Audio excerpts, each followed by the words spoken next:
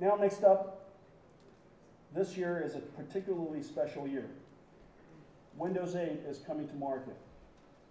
I don't remember another Windows version as exciting as this one since Windows 95. We've been working with Microsoft and their engineers for coming up on 20 years.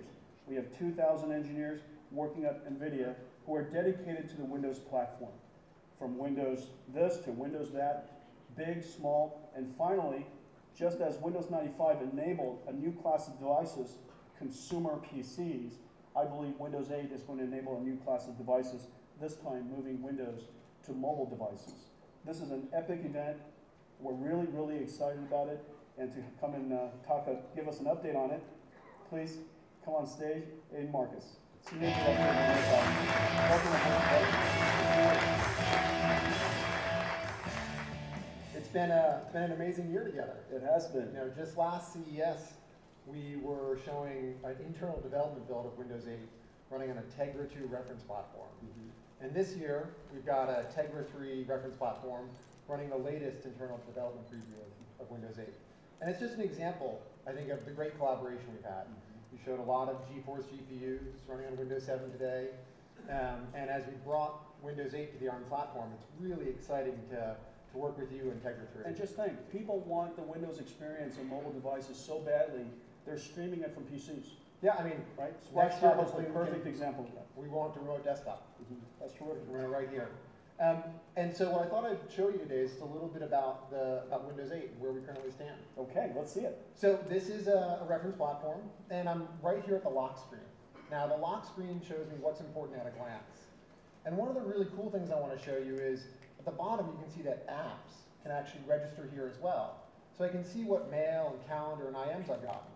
And these take advantage of a feature in Windows 8 called Connected Standby, which uses Tegra 3's low power idle mode to be always connected and up to date, even though I haven't had the machine on.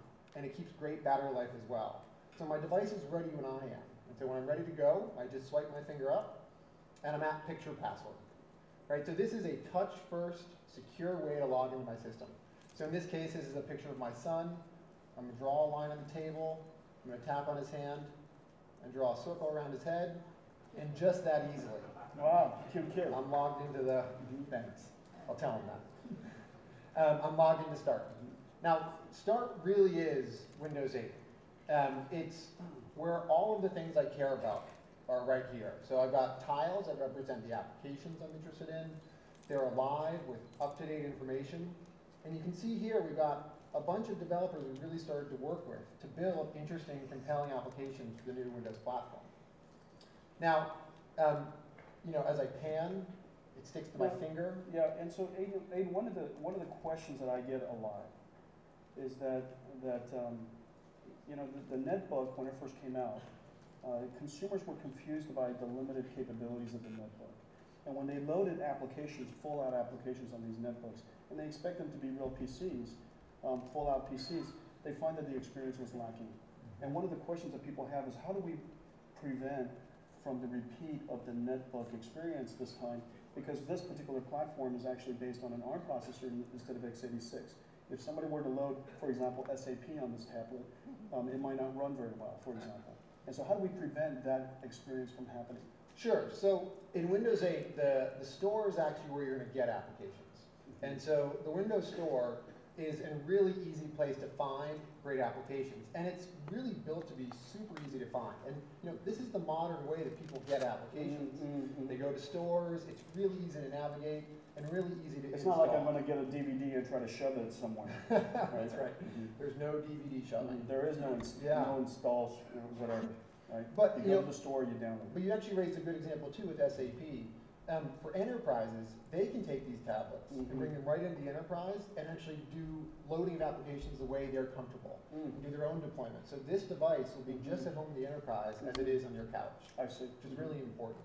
Now the other question that I get often is you know, Windows obviously is that we believe long term there are going to be multiple platforms and multiple ecosystems. There are some people whose computing experience starts with what they compute at home, and they bring that computer to work. Some people call it the consumerization of IT. Other people like myself, we have computers that we use at work, and we bring it home, and we put all of our digital music and our photos onto that device. And so we believe that there's multiple platforms, but some people think that you know, gosh, Windows on ARM or Windows 8 is a couple years behind other tablets. There are hundreds of thousands of applications now available. How are you guys going to evangelize this platform and get people excited about it so that you have great applications on it? Yeah, and it's a really important point. It's actually one of the things that we're going to start working on together. We've just started sharing details about our store. You know, our store is going to run at the reach of Windows, which is the reach of the world. We're going to launch in 200 markets when we launch Windows 8 in more than 100 languages. We're going to let you use whatever business model you want. Free, paid, you can use our commerce platform, you can use your own. Which for things like game developers and all sorts of different developers out there, it's really important for them to use the business model that works for them. Now, if you use ours... So if you are a content provider and you would like to build a content platform around Windows Store, and you would take care of the economics yourself and the commercial engine yourself, they benefit from that in a special way? That well, they don't have to give you 30%? That's right. They can bring whatever model works for them, which is really important. Now, if they use our model, they can get up to 80% of the revenue back, earning more in every single dollar that goes to the Windows Store, meaning that they can operate their business just that much more efficiently with that much more revenue. And you know, this whole store brings new applications like this sample app. And one of the really important things is this is an RSS reader. Now, this is full screen and immersive, and it doesn't look like a Windows application today.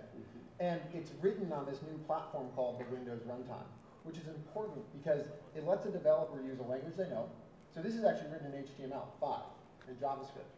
Yet it takes advantage of all of the power in all 4 cores of this Tegra 3 processor, the sensors, and you can just imagine the sorts of powerful experiences you can build. That's fantastic. But you can also use C or C++ and build the sorts of compelling games that you showed off earlier. Well, we all know that Windows and Microsoft has the best developer development platform on the planet, and I think that is a advantage that Microsoft has, and the asset that you guys have invested in over the long term.